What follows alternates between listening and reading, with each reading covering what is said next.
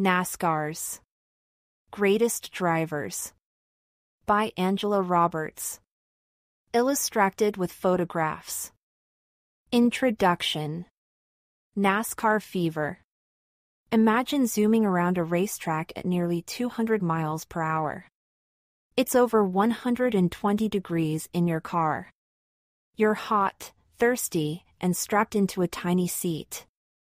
You must stay focused for 400, 500, even 600 miles as tens of thousands of roaring fans cheer you on. A lot of money is at stake. And pride. Will you be the first to cross the finish line? There is no stopping a NASCAR driver or the sport itself. There are NASCAR racetracks all over the country, from New York to California. 75 million people call themselves NASCAR fans. The sport that started small on dirt tracks and beaches in the South is now the hottest sport in America.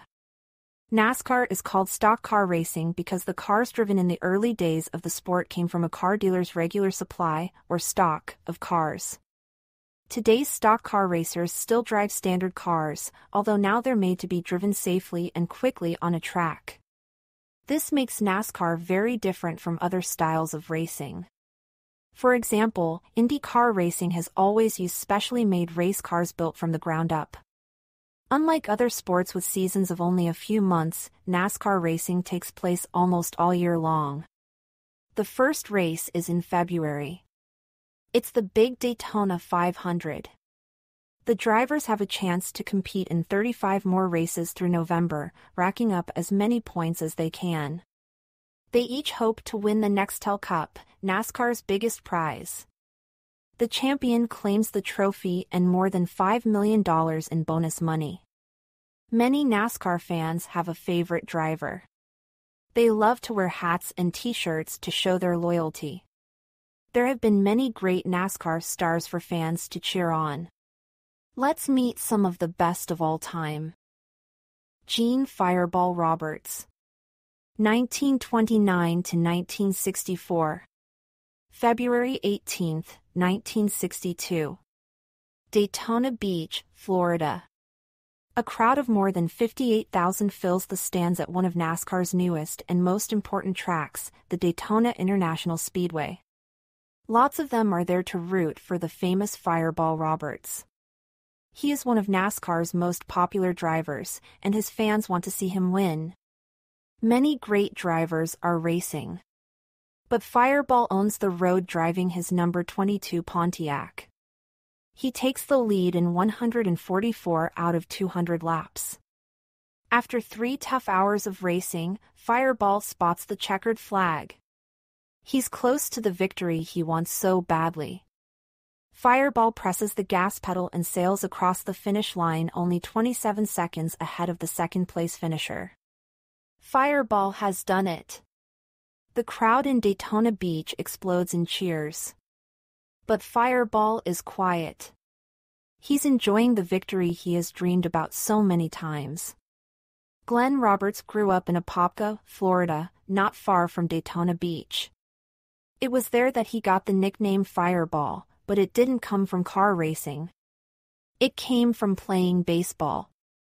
The name stuck. In 1945, when Glenn was in high school, his family moved to Daytona. Daytona was, and still is, one of the hot spots of car racing.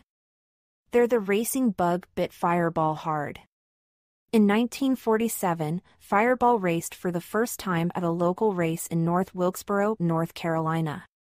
3 years later, he won his first official NASCAR race in Hillsborough, North Carolina. That year, he finished second in NASCAR in the number of points won. He was only 21 years old. Fireball worked hard to learn all he could about racing and race cars. He wanted to be one of the very best.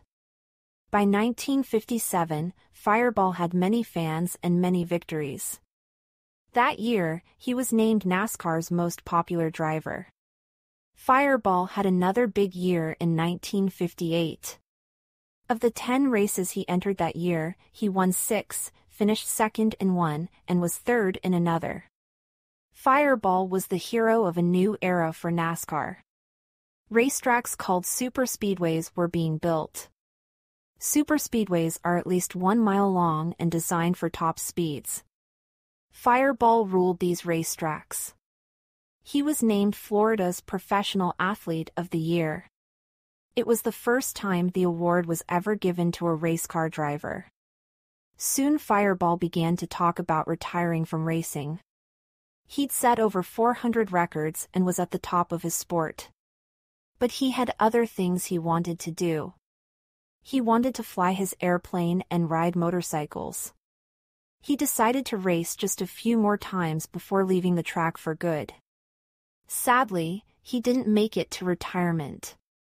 On May 24, 1964, Fireball was driving in the World's 600 race in Charlotte, North Carolina. Early in the race, he swerved to avoid a wreck and his car flipped. His fuel tank ripped open and exploded. Fireball was burned over 80% of his body. He spent 6 weeks in the hospital but never recovered. He was 35 years old. Fireball was buried in Daytona Beach, in a cemetery just behind the third turn at Daytona International Speedway. Fans and fellow drivers were heartbroken. 2 good things came from the death of Fireball Roberts. NASCAR quickly developed rubber fuel cells that are almost impossible to pierce. And racers started wearing fire-resistant uniforms. These safety features have saved many lives over the years. Because of this and his amazing career, Fireball Roberts will always be an important part of NASCAR. Glenn Fireball Roberts. 1929 to 1964. Sometimes called the best NASCAR driver to never win the championship. 33 wins out of 206 races, in the top 5 93 times, in the top 10 122 times. Set over 400 records. Won 1962 Daytona 500. Named one of NASCAR's 50 greatest drivers. International Motorsports Hall of Fame. Motorsports Hall of Fame in America. Richard Petty. Born in 1937. August 17, 1967. Columbia, South Carolina. Almost 7,000 fans stand around the dusty dirt track watching the Sandloper 200 race. There are 199 laps down and 1 to go. All the drivers want to win, but the stakes are especially high for Richard Petty, in car number 43. Today's race has been wild. Out of 24 starters, 12 have left the track because of crashes or car trouble. If Richard can hang on and finish first, he'll have won the most races in any one season in NASCAR's history. Richard's 1967 Plymouth speeds around the last lap. He's able to stay in the lead. The crowd erupts as he flies through the checkered flags. Richard has just made history. Even more amazing, he'll go on to win 8 more